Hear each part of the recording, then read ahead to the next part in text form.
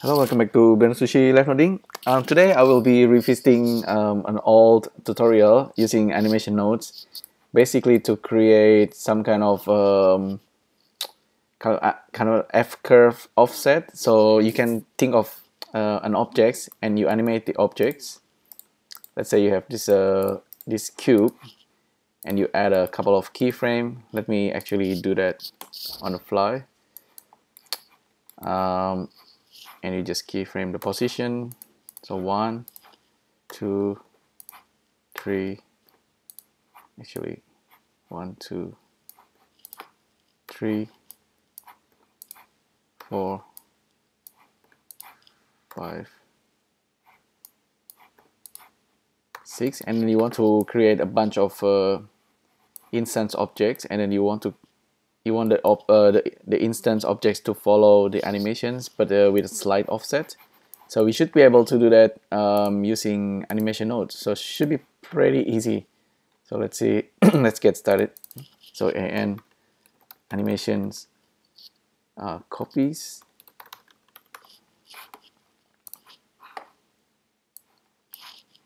Gonna build the whole thing from scratch. So node editor. So I have animation nodes. This is 2.79, Blender 2.79, and animation nodes is not on the Blender 2.8 yet. So we have these animations. Basically, we want to grab the animation curve. So we're gonna look at a couple of FCurve nodes. So FCurve from objects. So just grab this guy. We know that when we are doing that, if you look at the viewer, we should get a bunch of FCurve. And we have 3 of them because we have position X, Y, and Z. So with transform, it should be pretty straightforward. We just need to get the element, get the list element, because we have an array of FCurves. So we are separating them. So this one index 1, this one index 2.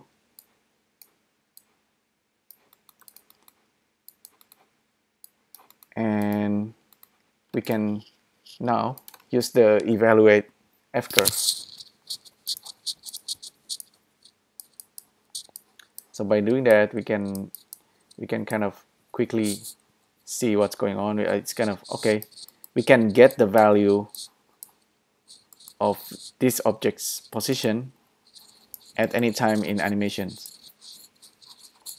Okay, so yeah. Now let's turn off this always and just this, so it doesn't always evaluate. Okay, now we basically need to create a bunch of instances and then add some offset here. Kind of wondering if the offset actually have ability to take multiple value.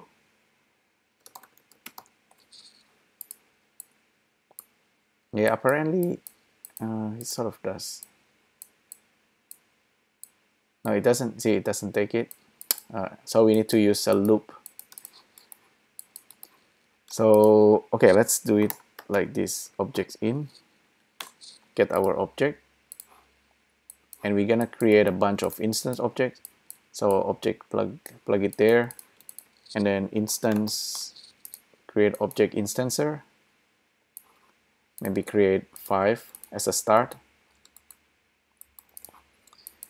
And for these objects, we want to move it based on, we kind of want to copy the animations into this guy, into the rest of into the instance objects. So we need to use object transform output.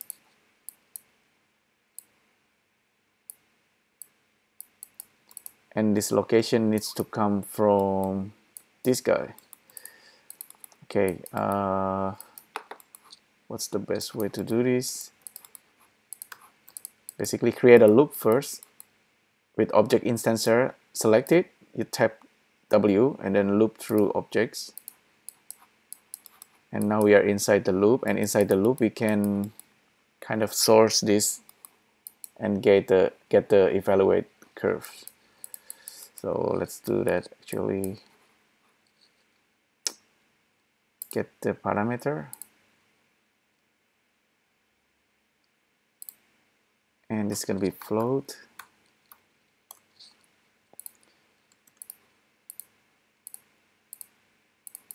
It's going to be y, it's going to be z.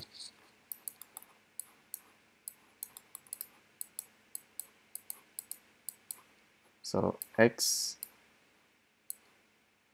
oh actually that's not, okay, that's not a float, that's actually an FCurve. So FCurve,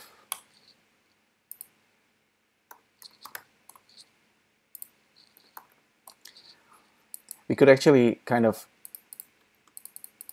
put the FCurve into the list, so to make this a little bit more efficient, but for now it should be okay like this. So this is a single value, and then it's gonna loop it many times depending on the number of objects,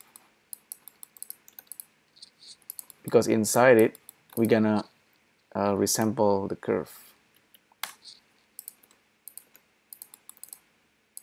I mean, we're gonna evaluate the FCurve using a different index. So by doing that, we are creating kind of vectorizations, and the output is going to be the vector. So combine vector, combine a list of vectors representing the animations for our instance objects.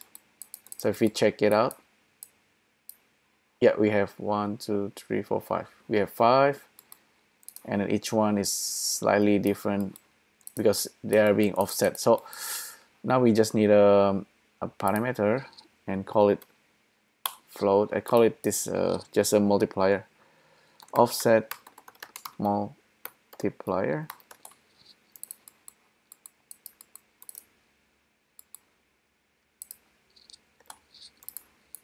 And we multiply the index with this number.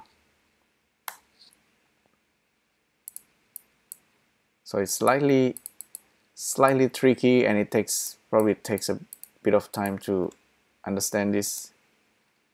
But this is still kind of the basic idea.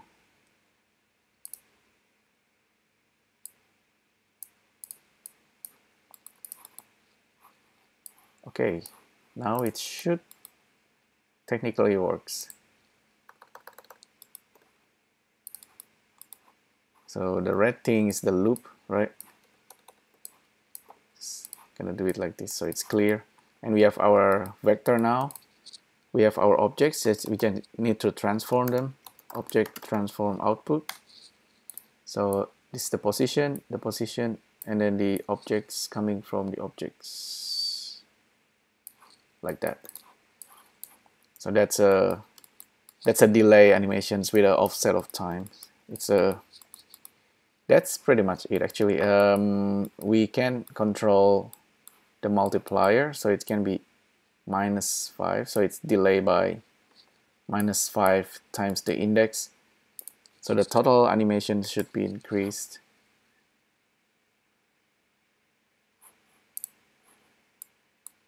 You can maybe it's possible to also, instead of a single value, this can be vectorized, so so the delay can be can have slightly more randomness. That can be done also somewhere inside here. So with the index, and then randomize the number.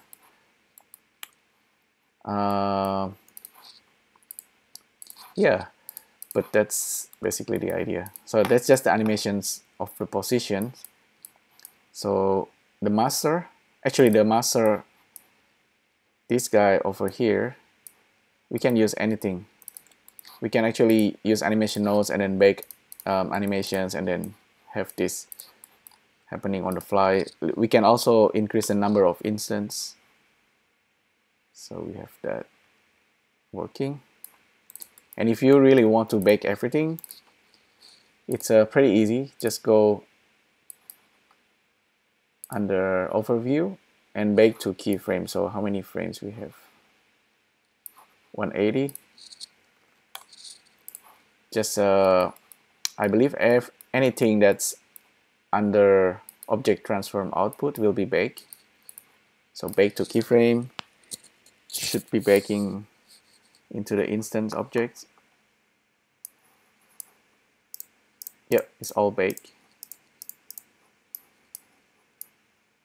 Perhaps it's all baked except for the master.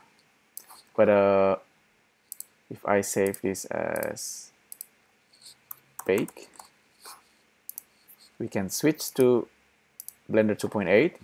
So eventually all the node stuff, all the good things will transfer into Blender 2.8. For now, this is how I actually work, switching between the two. Open it, and it should still work. So because the animation is baked, you can turn it into anything. And I like to test it using random and matcap because it looks really nice like that. Okay, so that's a quick demo on how you can kind of duplicate an animations or an FCurve, or in this case it's not yet an actions, because an actions could be like the whole full animations with a character and skeleton. This is just a basic positional animations. You can do the same thing using commotion add-on, I think that's what it's called. But for now, if you want to do it using nodes, this is AN and delay animations kind of, or FCurve offset. Okay, thanks again for tuning in, and I'll see you next time. Thank you. Bye.